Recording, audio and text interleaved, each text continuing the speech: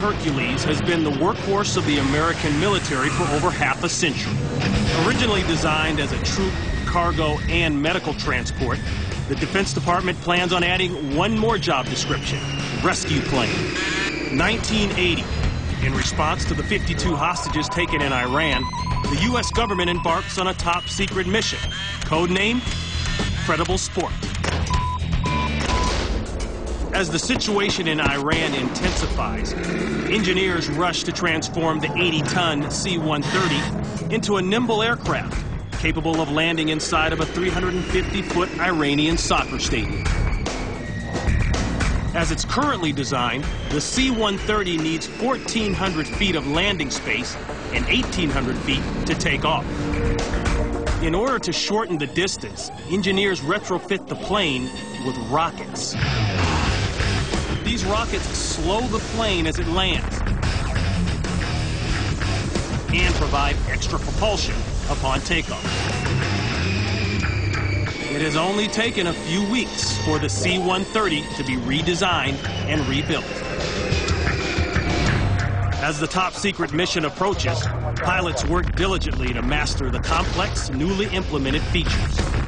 But in October of 1980, just days before the surgical extraction is set to take place, Operation Credible Sport is derailed.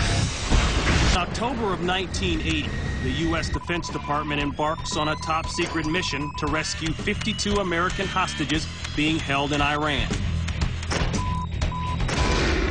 Daring rescue requires the team of engineers to transform the 80-ton C-130 airplane into a craft so agile it could land inside an Iranian soccer stadium.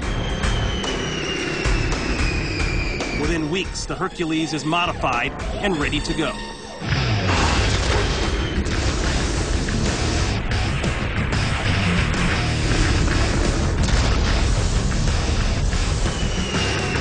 Just as the plane is making its final test run, the mission is dealt a fatal blow.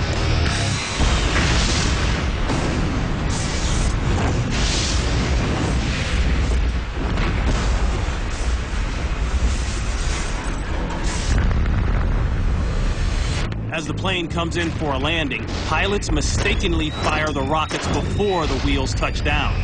The plane loses lift and slams into the tarmac. Despite the violence of this mishap, no crew members were injured. This setback not only derails the project, but shatters the hopes of everyone involved in the Credible Sport mission. It was not until the next year that the hostages were finally released.